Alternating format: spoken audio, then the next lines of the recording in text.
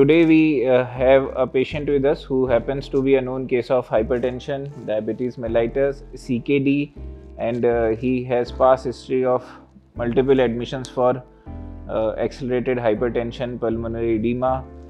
He underwent coronary angiography around 2.5 years back for acute coronary syndrome. At that time, LCX was totally blocked. There was severe disease in LAD. RCA had mild disease. Patient underwent PTCA to LAD at that time. That is more than 2 years back. He was doing fine, did not have any angina. Last time when he had angioplasty, he had to undergo 2 sessions of hemodialysis. In past 2.5 years, he has been admitted 3 times and had undergone dialysis on three settings of dialysis and an admission when he was also on ventilator, but he made out well. And now he presented to us with complaint of chest pain for past 2 months. In view of his past history, coronary angiogram was done with low amount of contrast, around 20 ml, which revealed critical disease just proximal to the LAD stent, and LCX was totally blocked. RC disease was almost similar to the earlier.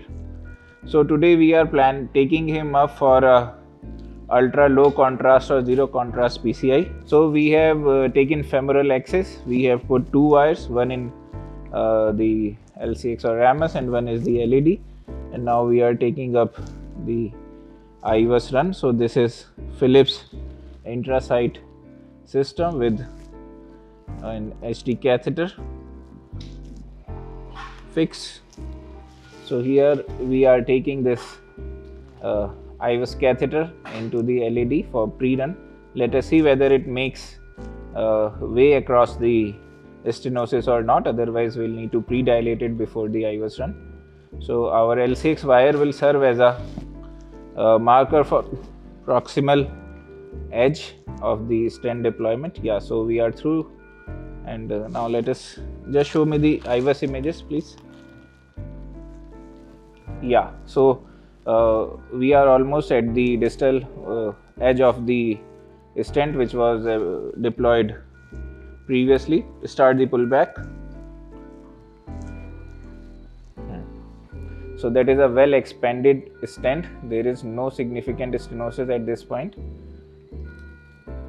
As we move proximally, we find some calcium at around 3 o'clock position. So now this is the most critical point of the stenosis, which is just at the edge of the old stent.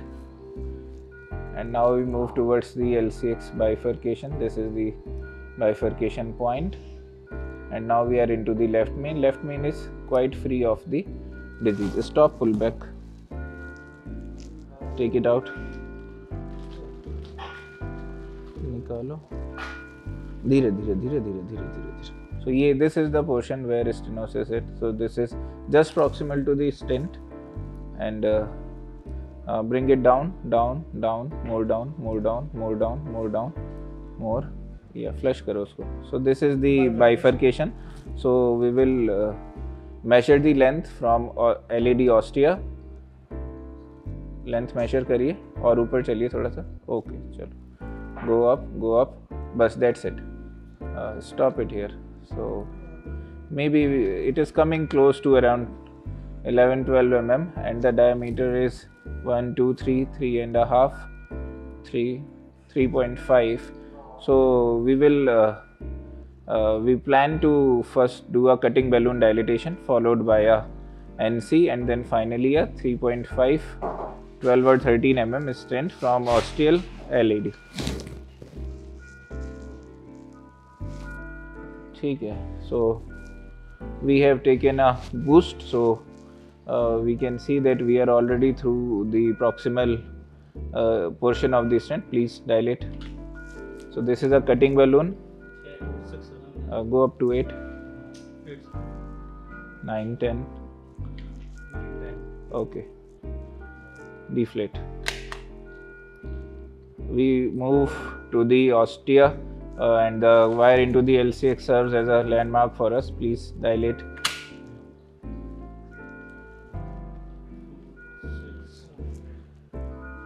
Okay, deflate please.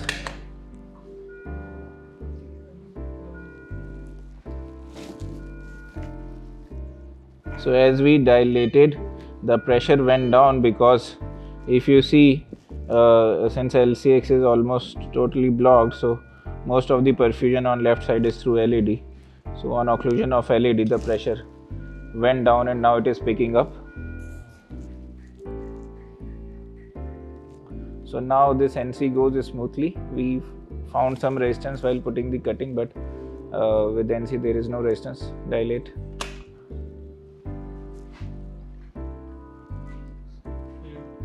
Twelve, 13, 14, 15, 16.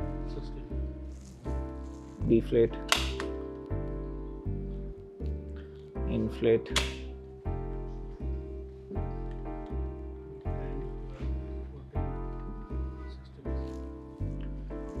Deflate. Okay. Store. So this is 3.5 mm stent that we are taking. Now,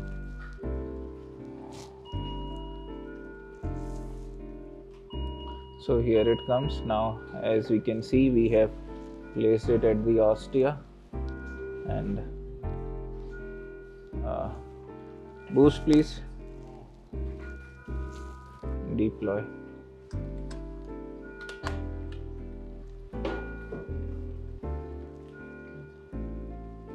Yes.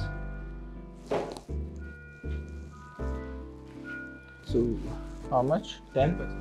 Okay.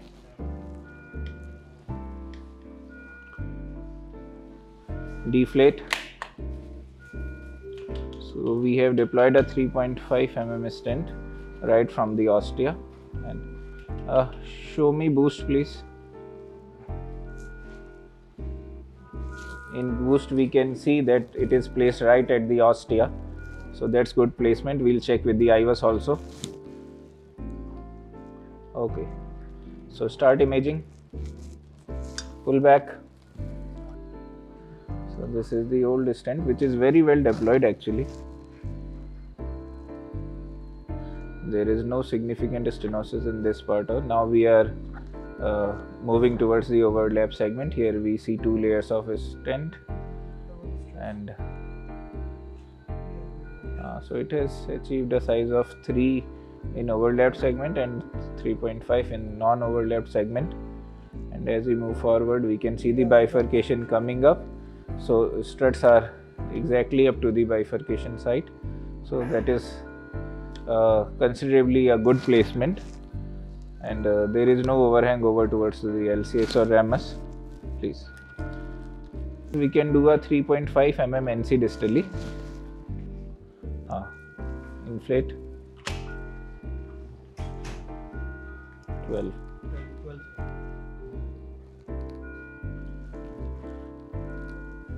Deflate. Yes, ostia. Inflate.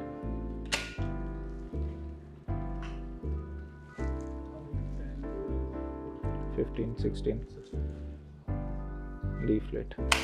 Okay. So we are taking the final run now. Start pullback.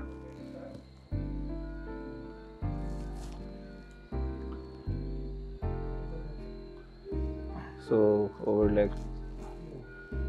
Yes.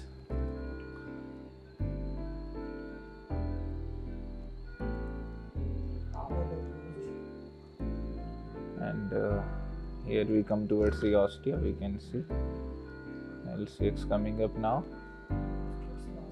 and into the left main. So okay, so there is some disease in left main, but we are not targeting that. Okay. So it is not uncommon to have patients who have abnormal renal functions, especially in elderly patients and those who have long-term diabetes and hypertension. And giving contrast to such patients is always a concern, especially those who are not on dialysis and have some moderate renal function or like creatinine somewhere between 2 or 3. and such patients can end up having lifelong dialysis with contrast. So IVUS guided zero contrast PCI or ultra low PCI gives us now an option to tackle such patients with almost negligible risk for worsening renal function.